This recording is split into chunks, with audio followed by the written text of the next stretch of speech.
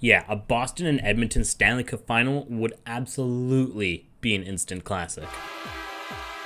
So the Oilers win 3-2 after being down by a 2-goal deficit in the first period. They got goals from Evan Bouchard, Ryan McLeod, and Darnell Nurse with the game winner late in the third. And going into the game, when I was looking at the lineups, I was kind of wondering why Klim Kostin wasn't playing tonight. He was a scratch and Shoresy was in. And yeah, on that McLeod goal, I was reminded why Shoresy was in the lineup. He made a wicked play being able to get the puck out to McLeod, who was able to tie the game at 2. Stewie was rock solid. He was eating up pucks, not giving up a lot, and there was a moment where Ekholm gave the puck away.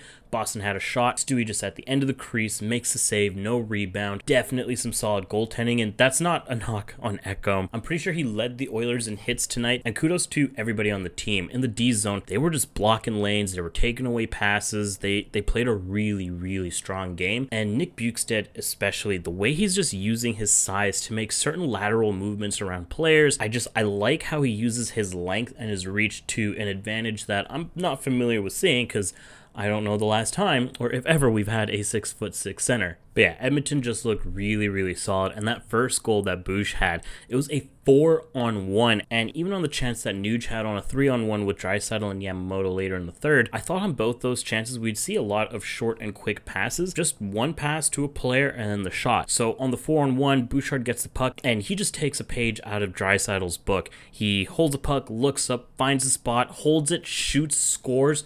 Wicked goal. The poise and confidence that he had when he let that puck rip, just solid. And even on Nuge's shot attempt, I was expecting another 1 or 2 quick passes, but I like that they had the confidence to find a spot, take the shot, and at least it worked out for one of those odd man rushes. And Cody Ceci too, he had some big minutes tonight. He had a couple of shots on goal, and he had some spice in those shots too.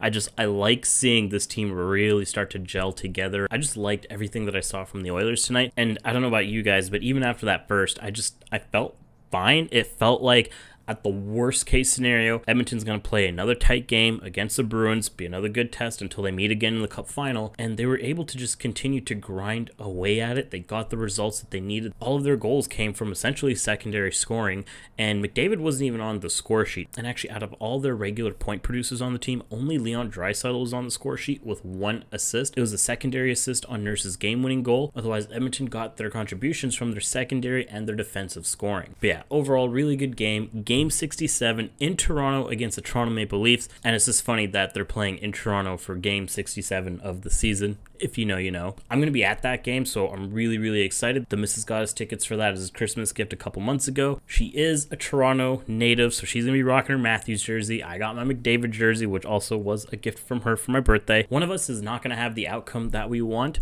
and it's not going to be me. I'm looking forward to it. I'll see you guys Saturday night. Peace.